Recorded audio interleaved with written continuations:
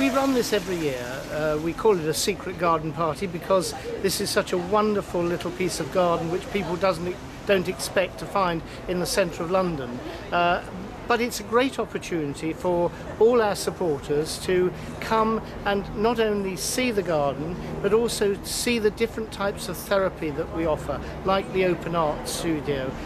like the bread making group, like the chess group, and different types of therapy which we deploy for individuals and groups who are torture survivors who desperately need that kind of rehabilitation, the rebuilding of their broken lives, because they come to us scarred mentally and physically, not having trust in any human being. All that's been destroyed through the torture. They quite literally had their personality taken from them, and it's an enormous privilege working with people who very often have massive latent talents and skills, and trying to unlock the door that's closed on those to enable them once again to lead fulfilling lives. But it's a chance also for our supporters to come and talk not only to torture survivors but to the therapists and to other staff working here, so that they can have all their questions answered.